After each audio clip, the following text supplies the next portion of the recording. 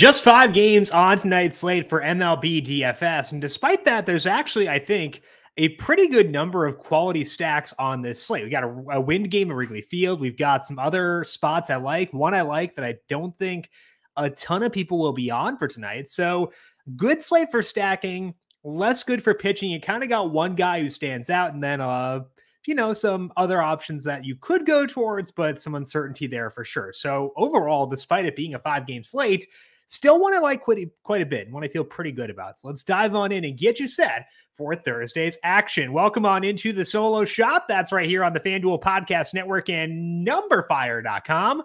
My name is Jim Sonis. I am a senior writer and analyst for numberfire.com, here to break down Thursday's 5-game main slate with lock set for 7:05 p.m. Eastern for today over on FanDuel. And as I said, it is a wind game at Wrigley Field. The winds are out to center at 14 miles per hour, and the temperature is 85 degrees. Both those things very good for hitting. That's a pretty big upgrade for bats between the Cubs and the Reds. The total in that game is up to 10, and I don't believe any other totals on the slate are higher than 8.5. Waiting on Blue Jays Rays, because Rays have not said who they will be starting for today, but other ones have been set. So it's a standout for sure. We'll talk about both sides of that game in the stacking section. But first, a reminder to make sure you are subscribed to the Number Fire Daily Fantasy Podcast feed, wherever you get your podcasts. Tomorrow, we have both UFC and NASCAR in this feed, getting you set for a road course this weekend on the NASCAR side of things at Road America for the Quick Trip 250. Shout out Quick Trip. Also have UFC via Austin Swain there. MLB podcast every weekday, PGA every week via myself and Brandon Gadula. So lots of good things all in the Number Fire Daily Fantasy Podcast feed.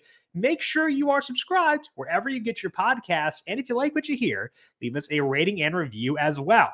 This baseball season turned strikeouts into cash and big hits into big wins with FanDuel Sportsbook. Right now, new customers can step up to the plate with a no-sweat first bet up to $1,000. With great promotions every day, a safe and secure app, and the ability to get paid fast, there's no better place to bet America's pastime than on America's #1 sportsbook. Download the FanDuel Sportsbook app and sign up today to get started with your no-sweat first bet up to $1,000. A disclaimer here: must be 21 plus and present in Arizona, Connecticut, Iowa, Illinois, Louisiana, and permitted parishes only, Michigan, New Jersey, New York, Pennsylvania, Tennessee, Wyoming, or West Virginia. First online real money wager only. Refund issued as non-withdrawable free bets that expire 14 days after receipt. Restrictions apply. See terms at sportsbook.fanduel.com. Gambling problem? Call 1-800-GAMBLER or visit fanduel.com/RG.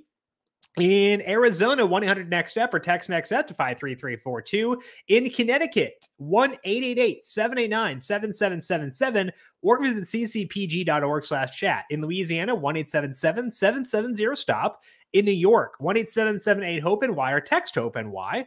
In Tennessee, call the red line at 1-800-889-9789. In Wyoming, 1-800-522-4700. Or in West Virginia, 1-800-GAMBLER.net. Pitching preview for this Thursday main slate: Joe Musgrove is the highest salaried pitcher on FanDuel, checking in at 11-1, facing off with the Dodgers. Logan Gilbert is 10-4.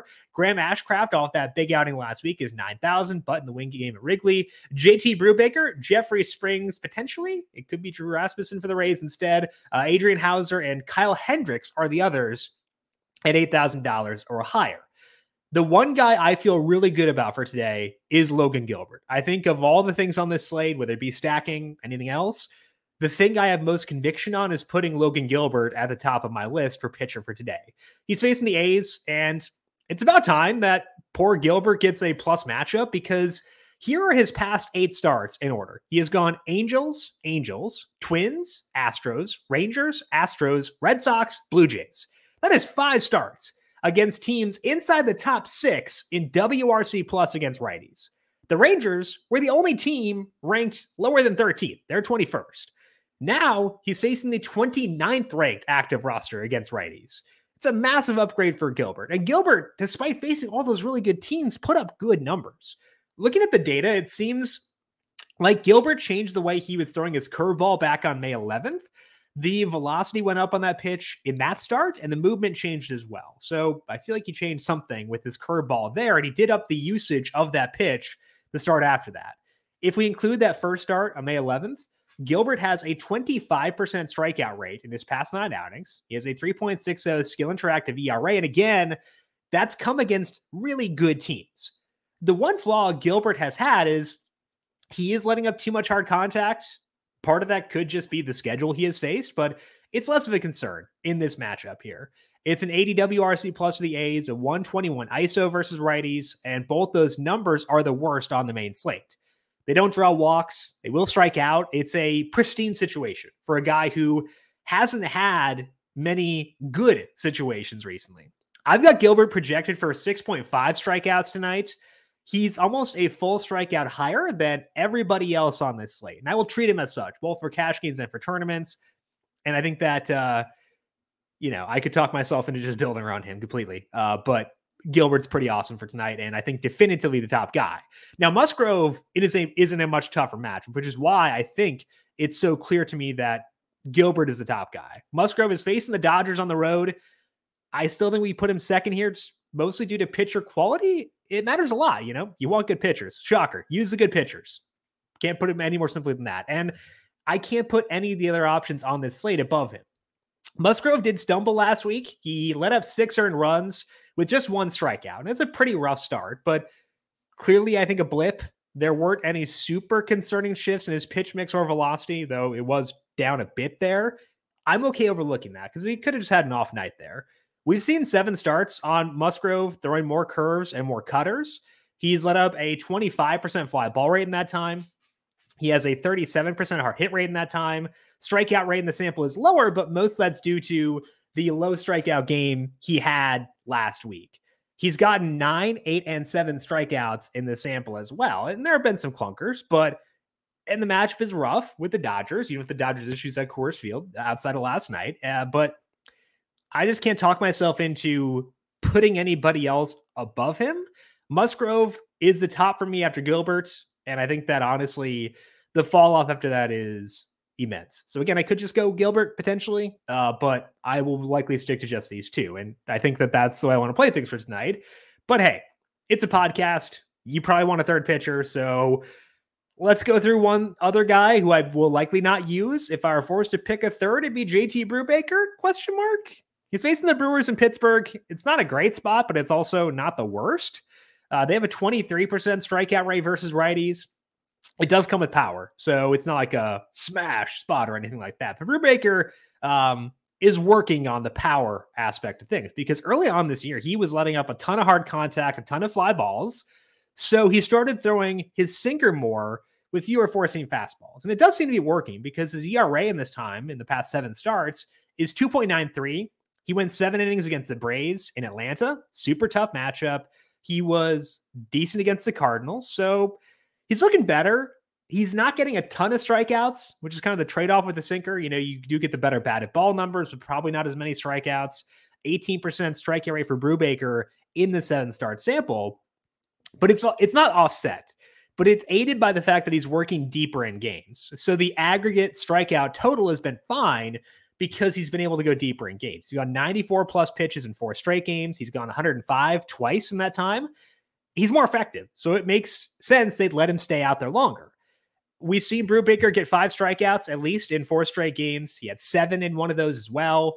And 3 of those 4 starts were on the road. So it's not perfect by any means. And I'm probably not going to use him, but he's the 3rd-ranked guy for me. If you want a third pitcher, if you want a value guy for tonight, cool. I would go there. I don't think you need a value based on the hitter salaries that I like. But, if you want it, I think that he's fine. He'd be the next guy up for me. Probably will not use him myself personally. So I said at the top that stacks are good. Let's dive into those now and break them down. Again, the wind is out at Wrigley Field for today, which is a big upgrade for hitters. And I think it means we need exposure in this game. My preferred side will be with the Reds. They're facing Kyle Hendricks, and Hendricks just mowed through the Cardinals on the road. Really tough matchup, but he went 7 1/3 innings, 6 strikeouts, no earned runs. Really great showing by Hendricks there. That's also his 3rd straight game with 6 strikeouts, and it's come with a shift in his approach. He's throwing more changeups and fewer four-seam fastballs, so I think he's better now than he was. I'm not going to dispute that, but it's still not perfect. We saw Hendricks let up 6 earned runs in one of those 3 games, let up 2 home runs to the Braves in that one. The Cardinals had a couple barrels last week, and the Braves had 5 barrels in their game. The fly ball rate has been high in all 3 starts, so I would guess that Hendricks, once the sample expands and things stabilize, he's probably going to get more strikeouts than he was previously, and that puts extra variance in the stack. They're not a slam dunk stack, but when they do make contact, it's pretty likely to be in the air. And in this situation with the wind being what it is, that could potentially be enough. Obviously, the Reds are flawed. They have their issues, but I will stack them here and feel pretty okay with that for today. Now, the one downside is that they're a pretty righty heavy team. That is a bit of a bummer against Hendricks, who does do better against righties and lefties, but I think it just makes Joey Votto one of the top plays in the slate at $2,600. He's a 38% fly ball rate versus righties. He's had a lot of hard contact recently, despite some awful results. So I'll be high on him here. Mike Moustakas, if he's able to play, I would be okay with him as well. Not sure if he'll be able to go or if he will start, but I think those 2 guys do work. You'll have to go righties eventually, but I would build around the lefties when you can, aka Joey Votto, as being the primary guy there. The second stack, I'm going to deviate from Wrigley Field. We'll get to back to them in a bit, but I think our second ranked stack has to be up in Toronto. That's with the Rays facing Yusei Kikuchi for tonight. It's their first trip to Toronto, so don't know totally which guys will be out. Mark Hopkins tweeted that a couple of relievers will be out, so I don't think any of the offensive guys will miss this game for the Rays. As long as it's nothing too bad, and I'd assume it won't be based on what Marcus said, I'll be okay stacking the Rays here. Kikuchi really struggling. He's let up multiple runs in 7 straight games. He's let up multiple home runs in 4 of those games. The Blue Jays seem like they're trying to have him work in shorter stints, which there are plenty of benefits of that, but it's not working yet. He hasn't gone 5 innings since May 28th, but he's still getting rocked despite the shorter stints. The Rays' active roster is much better now that Wander Franco is back. They have a 107 WRC plus against lefties, very low strikeout rate. They're still not super powerful, but Kikuchi with his issues may help with that. If Franco, I don't think he will be based on what the reporting has been, but if he were to, not play for today, he's coming off an injury, stuff like that, I would downgrade this stack for sure. But otherwise, to me, the Rays a really fun stack for today. Now, outside of Franco, Franco's actually not the highest salaried rate for today. That's actually Isaac Paredes. He's been moved up in the order against lefties, so I actually don't hate it. I get it. He hit 3rd against the lefty on Wednesday, even with Franco in the lineup. He had 5th last week. I think that he's going to cool off. Like, the pace he's on right now is unsustainable, but puts the ball in the air a decent amount, hits it decently hard. That's plenty enough for me. So I'm okay with Paredes at $3,200. Prefer Franco, would rank Franco higher, but hey, Paredes is fine too. So the Rays, not too bad against Yusei Kikuchi for tonight. I will put the Cubs 3rd on this list back at Wrigley Field. They're facing Graham Ashcraft, who is coming off a really impressive showing against the Giants. He went 8 innings, had 8 strikeouts, allowed just 2 earned runs. And that's why the Cubs are lower on this list, because it's partly that. I think the bigger thing for me, the reason the Cubs are not inside the top 2, not above the Reds, is Ashcraft's a big ground ball guy, and the wind doesn't matter if it's on the ground, which is typically the case with him. But we have seen Ashcraft shifting away from his sinker in a pretty significant way. He threw that pitch about 25 or so percent of the time his first 3 starts in the majors, but that's down to 11% in his past 4 starts. And that does include the Giants game. So clearly this move for him is working, but he did let up 6 earned runs to the Brewers. He let up 4 earned runs to the Cardinals in 4 2/3 innings. The fly ball rate in this time is more palatable, I would say. It's 26%, so it's still not great, but it's fine in the right spots. And I think that this is the right spot in general. Now, what Ashcraft did last week means the Cubs have a bad floor here. It does matter. But I still think there is a good ceiling in there as well. And at least with the weather being what it is, I think that's enough to make me pretty intrigued. And I will buy into the Cubs here and make them my number 3 stack behind the Reds and the Rays for today. Now, it's a small sample, but Ashcraft's ground ball rate has gone down quite a bit against righties. It is 47% for them and 67% for lefties. Righties hit him harder in the minors last year too, based on his splits down there. So I think it's probably a legit thing where he'll have reverse platoon splits. So I'll give the right-handed Cubs preference for tonight when stacking them. I'm not going to ignore some of the left-handed guys who are high in the order, stuff like that, but giving righties preference, I had kind of poo-pooed Wilson Contreras a couple days, or I think it was last night actually, against Hunter Green. He was great. So, I'll be there tonight. I did use him out of necessity, I guess, last night, but I'll be higher on him tonight just because he's showing upside for sure against righties. So I'll be there for tonight as well. Let's move now to things to watch and talk about those Rays as far as a starting pitcher for today, because I don't know who they're starting. Great question. Could be Jeffrey Springs. It could be Drew Rasmussen coming off the IL. I would not use Springs if it is him. He's a very good pitcher, but he's in a brutal matchup. The Rays or the Blue Jays, so many righties. Springs does let up a bit too much hard contact. Rasmussen did not have a rehab stint, so if it is him, his pitch count would likely be pretty low.